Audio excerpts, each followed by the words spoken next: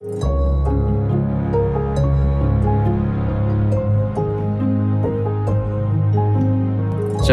we've got to do the falling of the chandelier.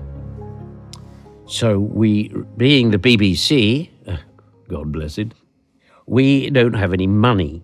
So we do get hold of these two second-hand chandeliers, but we've only got one that will fall. So they impress upon us, the props guys and everything, this is it.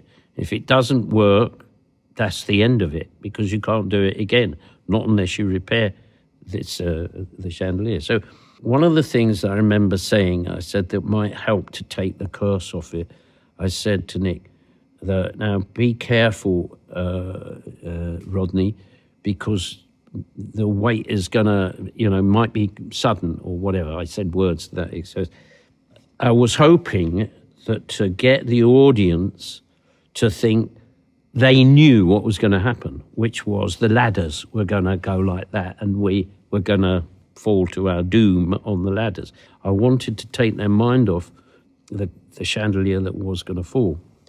So he gets the cue upstairs, the props guy, and it falls. And we're standing there on these ladders with this blanket. We know what's happened because we can hear it.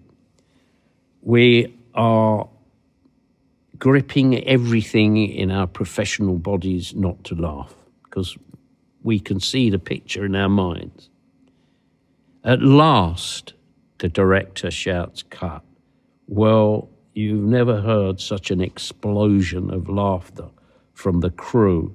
And when I looked around, there was people taking socks out of their mouths, handkerchiefs, microphones, anything they could stuff in their mouths to stop laughing when that chandelier dropped.